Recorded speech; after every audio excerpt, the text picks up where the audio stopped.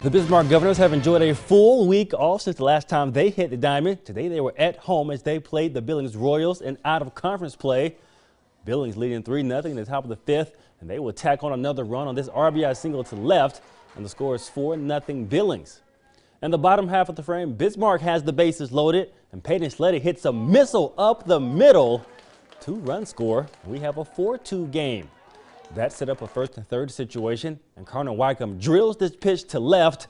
It could be extra bases, but an outstanding catch from the Billings left fielder will end the inning. This game was won in the bottom of the ninth on a walk-off single from Peyton Sleddy. As we go to the Class A level, the Bismarck 15s and the Bismarck Reps. In the bottom of the fourth, the Reps trail 6-1, and with a runner on third, Parker Dakota singles, and the Reps score their second run of the game. In the top of the fifth, the 15s answer right back. Nick Devine singles to left, and the 15s lead is back up to 5 runs. In the bottom of the fifth, we had a scary moment on a fly ball to right center field. Nick Devine and Joe LeDuc collide. Devine hangs on to make the catch, but he would not return to the game. Hopefully he is okay. The Reps come back to win game 1 9-8. They win game 2 7-4. And Summer College